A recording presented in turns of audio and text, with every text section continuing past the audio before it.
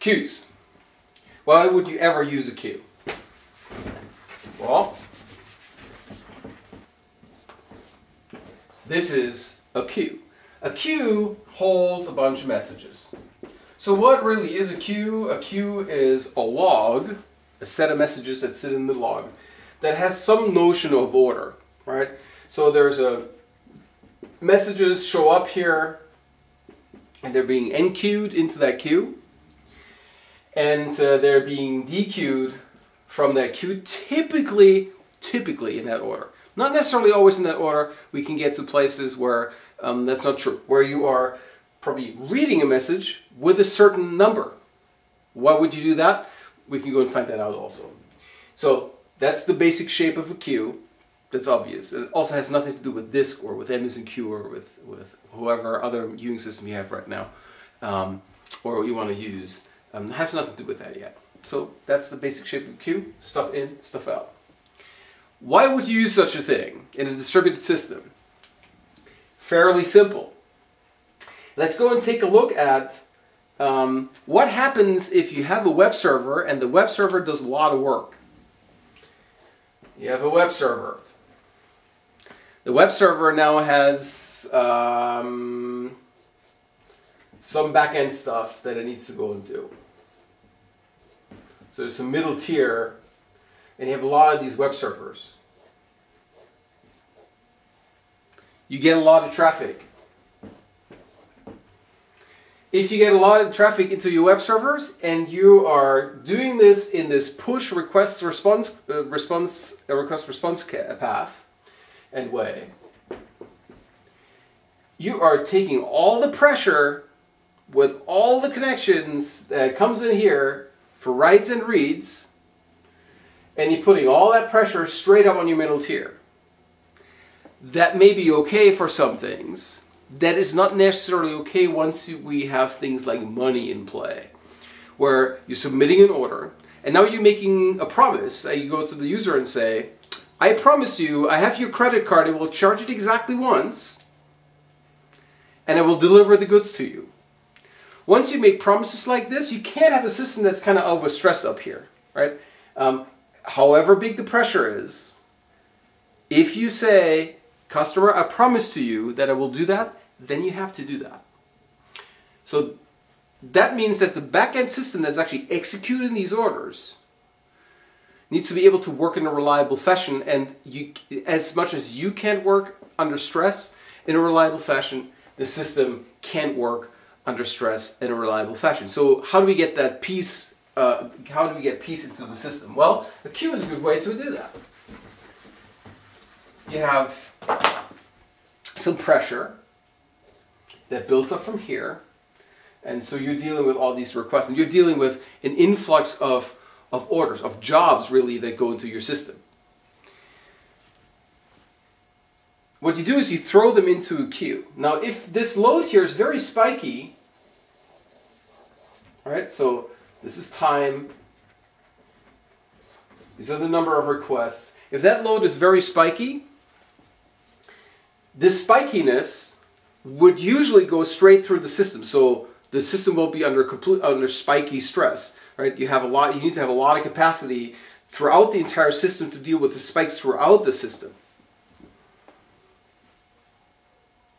If you have a queue in the middle, you can turn this spikiness by ways of the queue into this.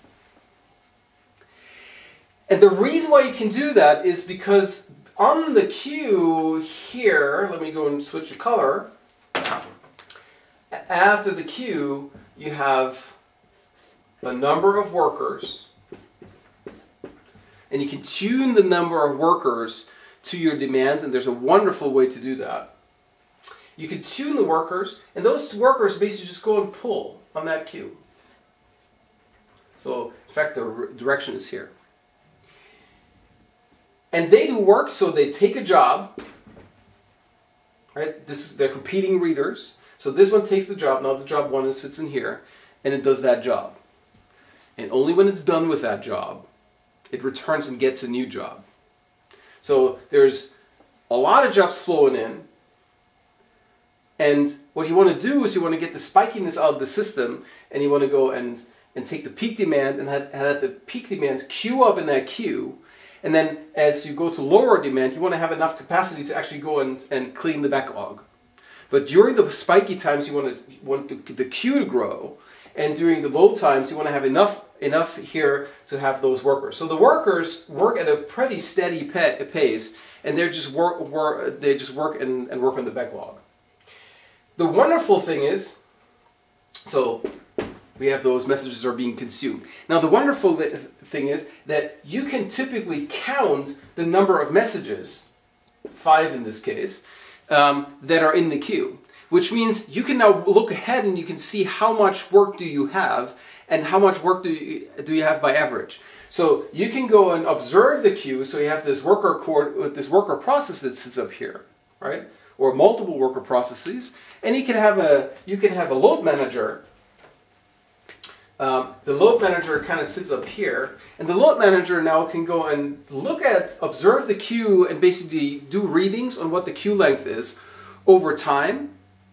And then it can run statistics and say, if over a sustained period of, let's say, 5 minutes, my queue length is growing in tendency, then you know that you have a spike and you probably don't have enough workers. You can go and provision another worker, however you do this in your system, all right, and add a worker so that now you can deal with the capacity. Think of this is the same thing happens in the supermarket, right? There's a supervisor who's watching over all the cash registers, and if the queues get too long behind all the cash registers, what they do is, they open another cash register, and then you see that the customers are actually flowing to that new cash register, and the queues get shorter. Here we have a single work queue, right? And that's exactly what's happening. You have a single queue of people filing in, right? If you go to places like Costco where it's really busy, we have a Costco right around here, for instance. And yeah, people will go and line up into the big aisle, so they're long before they can go and distribute up here. There's a single line, so that kind of holds true here. So the queue is a wonderful way to go and make the spiky stuff flat. And it's a wonderful way to manage load and to actually add enough capacity. Now, of course, this load manager thing can also observe that over a certain period of time, the queue is empty or the tendency goes down, right? And if the queue length goes down, then it can start thinking about whether it wants to take a worker away. So overall, having a queue in the middle adds a lot of predictability into your system. Another thing that you can do with a queue is modeling request response on it.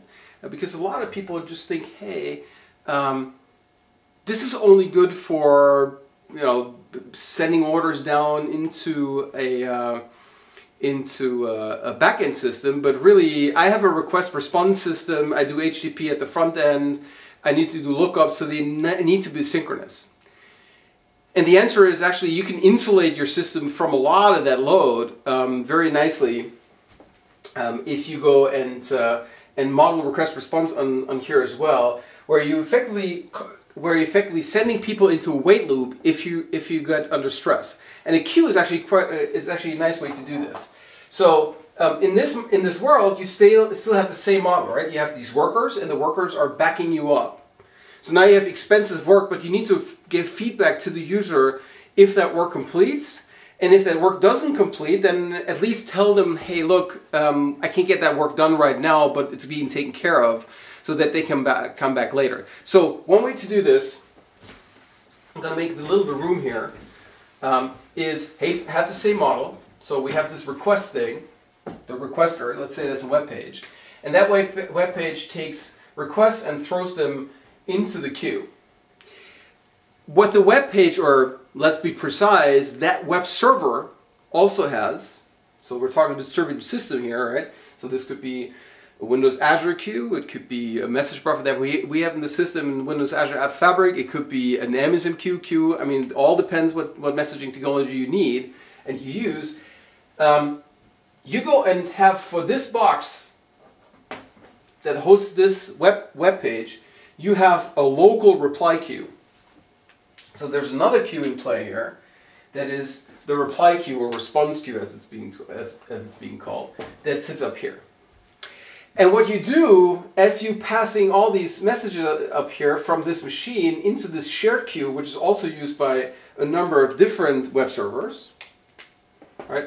So n front-end machines can go and submit work into this shared queue, into the work queue, so that the backend workers can get it, is every single one of those machines has their own private kind of reply queue that messages can go back into.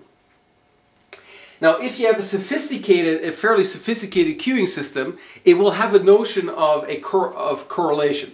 Amazon Q, for instance, has that notion of correlation, and very many queue systems have that notion of correlation as well.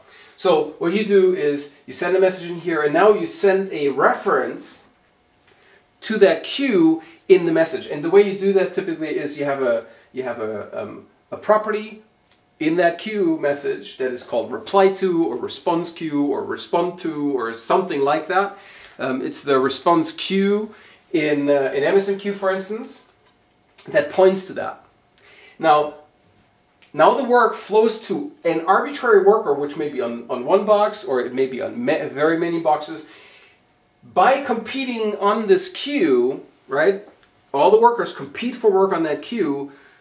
Whoever is available for that work is going to pick up that job, is going to process it on its own time, and now it has an indication where to go to. It has a reply to address. So it has done its job, the worker, and now throws the reply message into the queue. The process that has sent this queue, so now we should have a notion of what that process is, right? So there's a thread or some process, a logical thread at least, that's been servicing a certain request. That has sent the message. What that now does is, as soon as it sends the message, it hangs on the reply queue and now says something. It says receive by correlation ID. And that's the ID of the original message that went in here. So there's a message ID that's being associated with this message as it is sent. You remember this? And as the message goes around, what this thing here does is it takes the incoming message ID and stamps that onto the correlation ID property that goes up here. So you can go and receive by that correlation ID. And that's something that you need to have a sophisticated queuing system for that actually has that notion. Amazon Q actually has that notion, so you can use it for that purpose.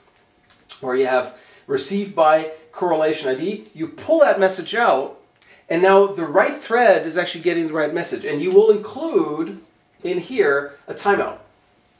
And that timeout really depends on how patient or impatient your system is. If you use a contemporary queuing system here, you can pump hundreds, thousands of messages through this pipe every second. So it's not really a speed question. And they don't necessarily, it all depends on your requirements, whether you want to get them to disk and whether you have transactional, or whether you want to have any so-called express queues, which work in memory but don't give you all the guarantees. So it all depends on that, but you want to have a timeout that sits in here. And the timeout can be fairly short. You can say, well, I need to have a message, I need to have an answer on this for after 2 seconds, 3 seconds, 10 seconds, 20 seconds, depending on what that job is. And while you're waiting for that answer, it's certainly up to you to go and start responding. You know, give 100 continue. You know, just give data. Have the people go and entertain themselves with some animations. All depending on what that job is. You can be ultra nervous, short time spans, or you can be very patient, longer time spans. But you can't really exceed some basic thresholds in the HTTP infrastructure if this is HTTP. So longer than a minute is typically not possible because of the intermediaries. The proxies will basically just go and cut you off. So so if that happens, you have this timeout. The timeout times out. What are you going to go and say? Hey, we submitted that job. because now you can rely on some characteristics of the queue, because the queue is not going to lose the message typically.